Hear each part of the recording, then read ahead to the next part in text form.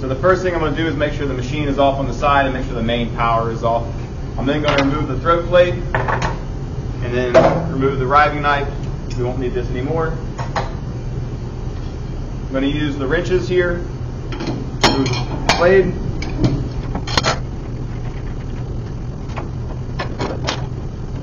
I'm not going to put any spacers or anything on in this case. I'm just going to put this blade up on by itself.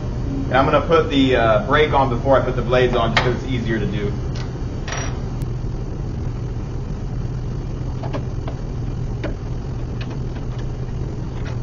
So again, blade with no spacers. Make sure it's pointed in the correct orientation. The spacing looks about good, so I don't have to use the yellow wrench to adjust anything.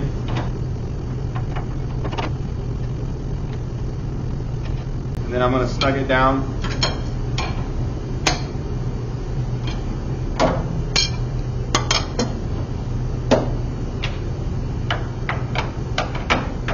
And then I can set my blade height from here.